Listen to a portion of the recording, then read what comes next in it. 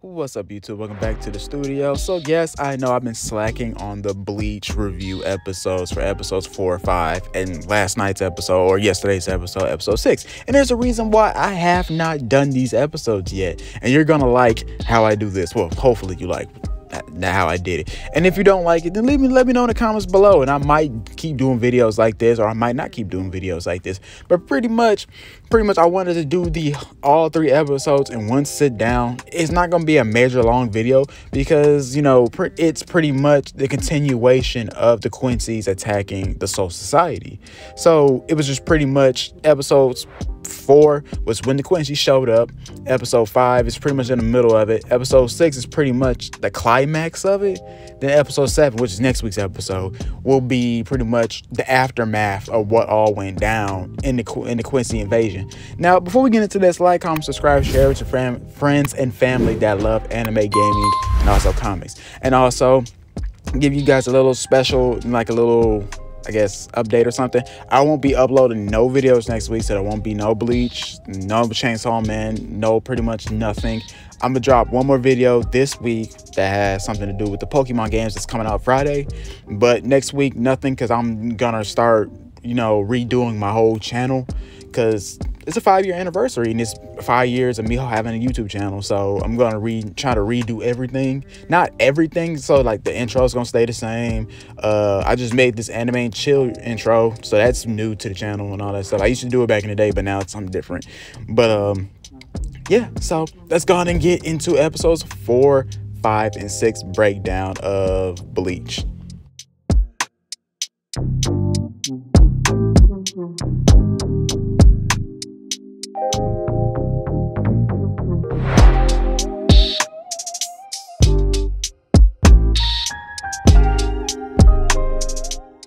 So in episodes 4, 5, and 6, we are getting the Quincy's attacking the Soul Society. Now, as we left off from the last couple episodes, we were just seeing like, okay, what are they gonna do? Who are these people? Are we gonna learn more about these people? We're still in the early episodes of the arc, so we're still getting to see, you know, captains returning, you know, fan favorites. Then we're getting to learn a little bit more and more about each of the sternritters, because we learned that's what the name of the group is, the sternritters, and also the Wanderich. I can't tell who is what is what. I don't know if they're called the sternritters or the Wanderich, so we're just gonna call them the sternritters for right now. And at the end of the 3rd episode, Ichigo was captured in Jay's little special ability that he can do. Pretty much J stands for jail, and that's what he can do. He can put you in this little orb that's unbreakable. You can't get free. But we don't know if that is the case when he's dead, because by the end of episode 4, he's dead. He dies. We don't know who killed him. It wasn't Urahara, because Urahara was looking at him like, hey, I thought I killed you. But some people are saying it was Grimmjow, and hopefully it is Grimmjow, because he is a fan favorite. Like I said, a lot of the fan favorites are returning. Now, majority of the next 2 episodes take place in the Soul Society, because that's where the Quincy's attacked. Now the sternritters pop up, and Yamamoto is all like, okay, so they come to us instead of us coming to them. Okay, so as he's just standing there in his little office just watching the chaos unfold, we got Byakuya and Renji going up against Noct, which is F. Noct stands for the F stands for fear, because he likes to feed into your fears. Like, it's something, and you can tell by his design, that just the way that Kubo designed this character is, okay, this dude's gonna be a freak in nature somehow, some way. You could tell when a character, just by looking at them, like, okay, he gonna be that guy we really gonna have to watch, because he probably on some weird bullshit, and he is, because what it is his little spikes that he has that's surrounded around him. If you get either scratched by it or attacked by it, you get to experience your fears. So as people are just hanging in midair being stabbed by that little spike of his, they are also screaming their lungs out, because they're experiencing their fears. And the same thing happens to Byakuya when he gets hit by one. He ends up seeing Rukia, and he sees Rukia as normal, but then she just starts to decay. So his fears are coming to life as you know, this episode unfolds. And as the episode unfolds, we also learn that the really creepy captain, you know, the weird looking one that we're talking about, that I always talk about, he's also in my top 5 of favorite captains, Muri.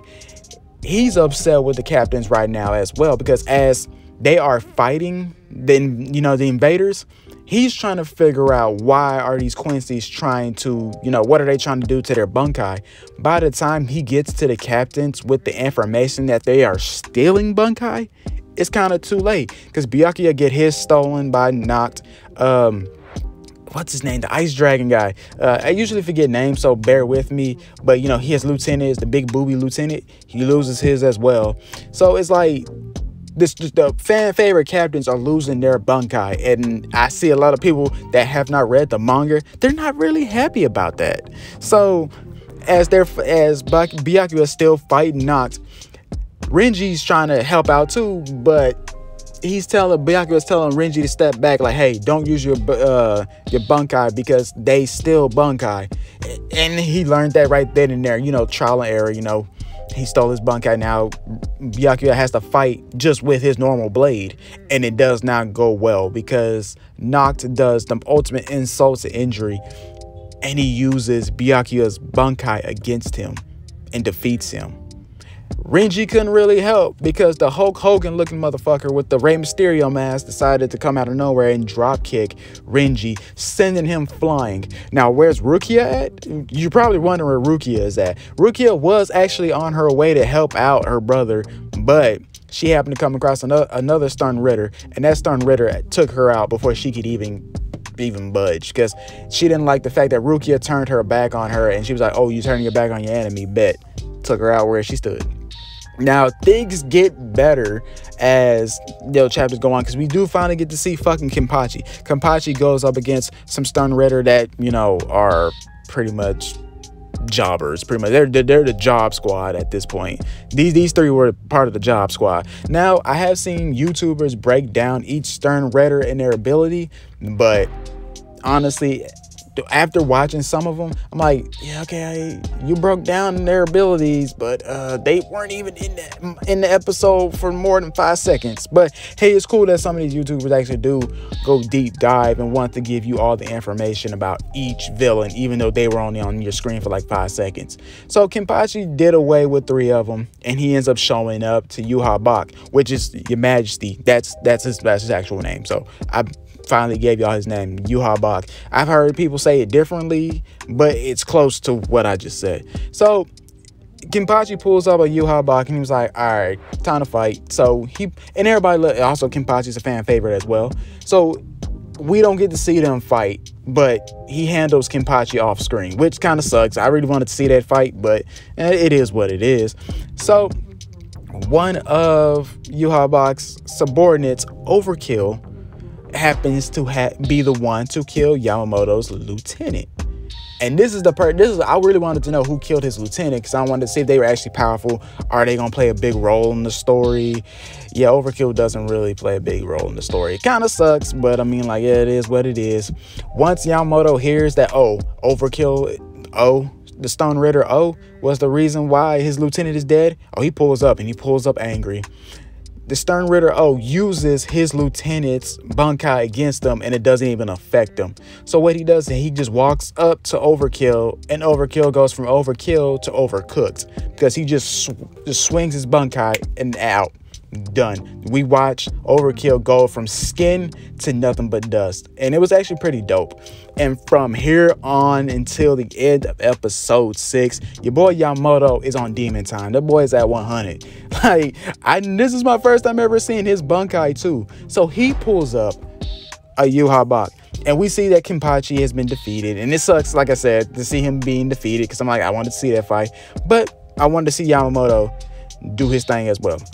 So this whole fucking episode, I can't do this episode justice, y'all. Like, I can't really do this episode justice. As many words, I try to put this in words. All I can say is this: go watch this episode, because it was fucking dope. Yamamoto's bunkai, watching all the dead Quincy's that he's killed back in the day come to life. Like, it first and foremost, how does fire bring the dead back? Like, honestly, so many questions, no answers, but still though. So him and Yuha go at it. They going at it. And Yuha is looking like, hey, okay, oh wait, I might not be able to beat this dude. Like, hold on, it's been 1,000 years, and okay, and I still can't beat you. What the fuck? So as you can see, Yuha was standing on a pile of all his dead subordinates from back in the day. And the one scene I liked the most was when Yamamoto was bringing back Yuha people. And he was naming off all the dead subordinates, and I was just like, he was like, Hubert, and I was just like, that's funny. He has a subordinate named Hubert, but still though, it was still really dope to see. But Yuha was still standing his ground though, But by the end of the episode, he is defeated and he was killed. But here's where the plot twist come in. Here goes the twist. And I guess a lot of people didn't like this twist. And I can understand. Nobody really likes twists like this, but it is what it is. Come to find out that Yuha, that wasn't really him. It was a clone. It was more of a decoy. And it was one of his sternritter. I think it was sternritter Y, pretty much. And so we thought that this sternritter was defeated by Kenpachi. Well, come to find out, there's twin brothers, and they both can pretty much do the same thing.